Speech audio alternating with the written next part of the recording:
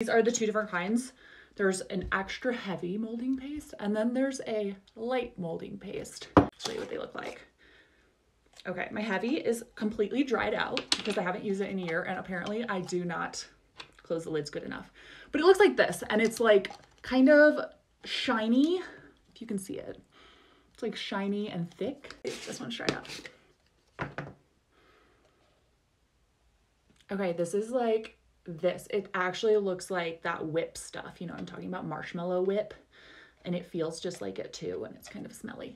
This light molding paste is my absolute fave, but it gives a different look than the heavy molding paste. The heavy molding paste has kind of like this gel, thick look once it's dry, and the light molding paste looks like this, and it's a little bit squishy when it dries. It's kind of like foam almost, but when they do dry, the heavy is actually heavy.